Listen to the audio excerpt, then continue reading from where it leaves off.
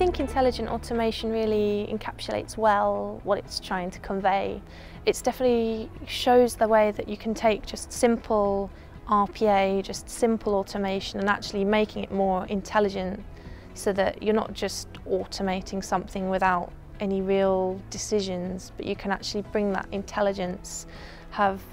decisions and workflows based on top of that, which is why I really like the ideas and the roadmap that we'd discussed with Chris and some of the others, the way that Kofax is now building up its portfolio, where everything, they all work together as a whole,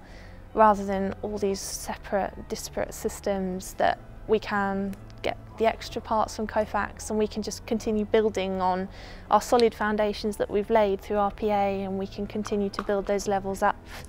automate more, get more intelligent. Chris, he's so infectious, and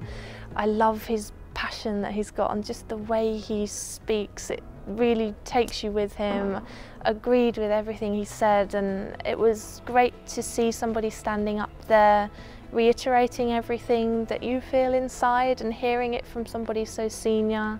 and just knowing that he's come from this such varied background, and coming in now I think he's going to be a really good breath of fresh air and pump in a lot of that personality that he has.